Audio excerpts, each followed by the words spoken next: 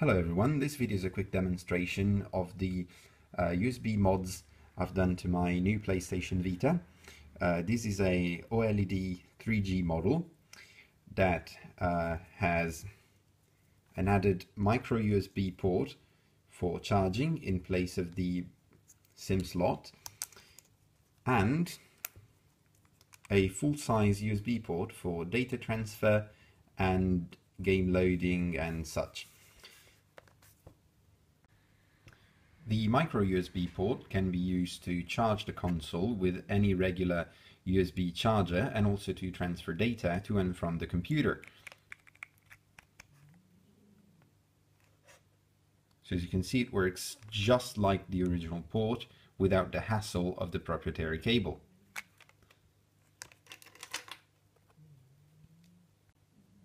The full-size USB is a different thing entirely. It is actually used to connect external storage devices to the PlayStation Vita.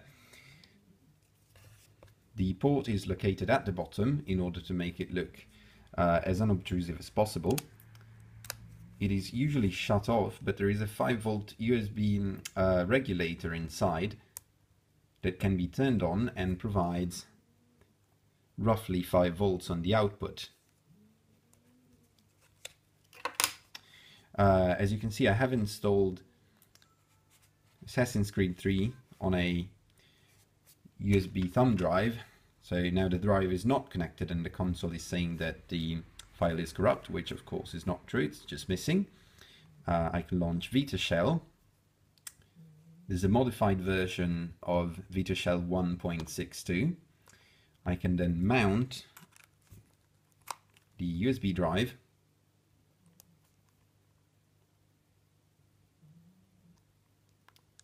There you go.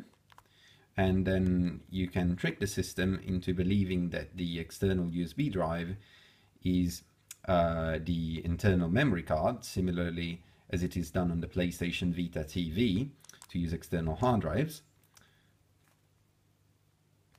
And I can now load games saved on it. And it will work just fine. So this is a perfectly viable way to load media and games onto a much cheaper form of storage than the proprietary memory cards, which have outrageous prices right now and are almost impossible to find. So I'm currently stuck with a 4 gig one, and this way I can install all the games I want directly onto my USB thumb drive and even remove it when I'm not playing them.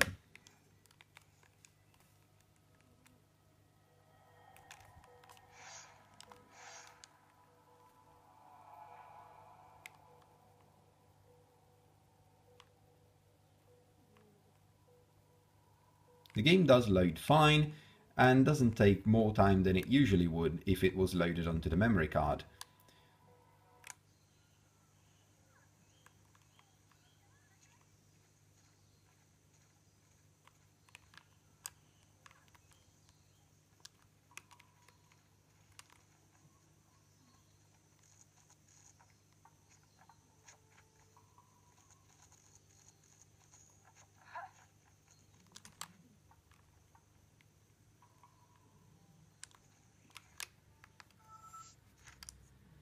And when you're done, you can just go back into VitaShell, hit triangle, and unmount the USB device.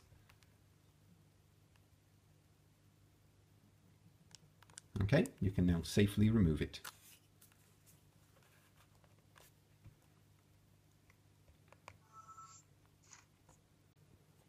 I'll talk briefly about what parts needed to be removed in order to fit the USB port and the regulator.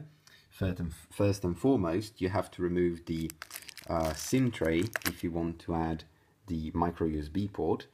Then I removed the 3G card and its support and antenna cables, and the 3G antenna, which takes up a reasonable amount of space at the bottom right here, where I fit the switch and USB port.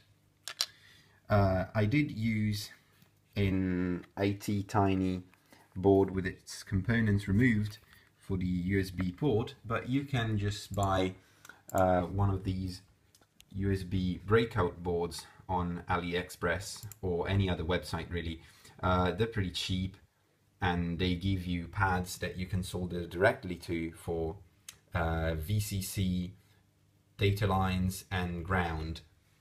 And as for the booster modules to achieve 5 volts, I used one of these little 2 amp MT3608 modules. This is a bit wide, so I had to cut off part of the PCB, but that's just because that's what I had. You can use one of these smaller modules which only provide 1 amp, but that's decent enough for what you have to do.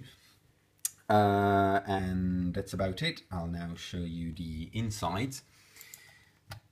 Okay, so this is the normal layout of a PlayStation Vita, and what I did is I took out the micro SD, the SIM slot, and this is the first test fit for the micro USB board that you can see now occupies the space that was previously used by the SIM card tray.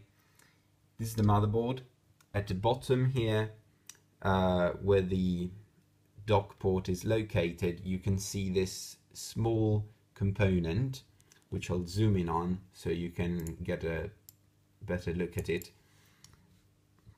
Okay, these points right here are the USB data lines that you need to connect for the mod, and here's how they look like with wires soldered to them. And I will not lie, it is extremely hard to do it, and there is a decently high chance that you will break your USB port if you do this. So do this at your own risk if you decide to do it, and be wary of the dangers. This is how the board looked like with all the cables mounted on. There was a little bit of plastic that had to be removed on the back to make the cables route more freely through the console. And this is how it looked like just previously to reassembly. Again, here you can see the USB data lanes connected together with the positive and negative wires.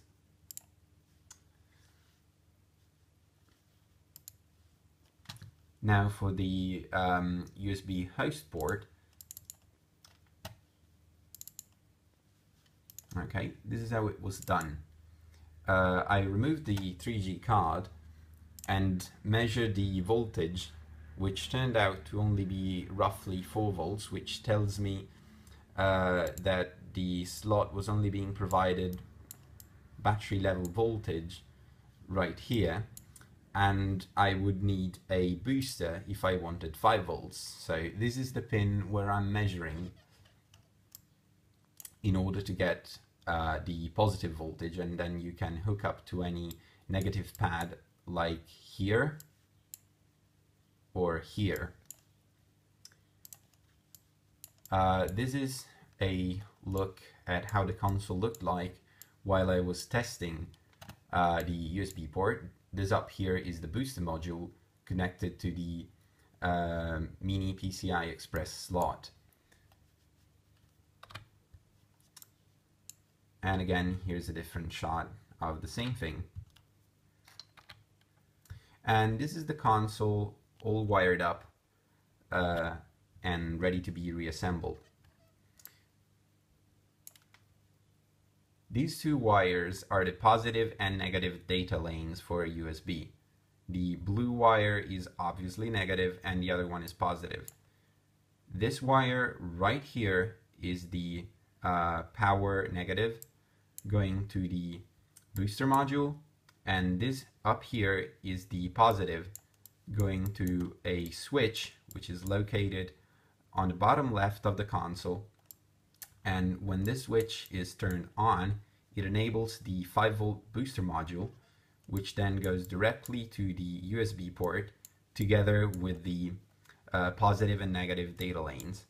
This is done so that you can save power when not using the USB port by turning off the booster module, and also so that you can unmount and mount the USB thumb drive more easily.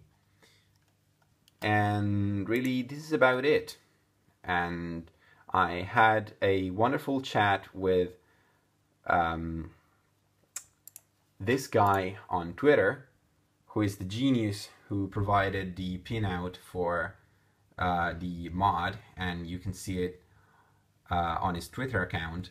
He was probably the first to experiment with an external USB mod on the PlayStation Vita. So this is not just an internal card for micro SD connection or anything else. It is a proper USB port added into the PlayStation Vita. So you can go to his Twitter accounts and look for development on this kind of modification, which is absolutely fantastic, and it really, really is interesting.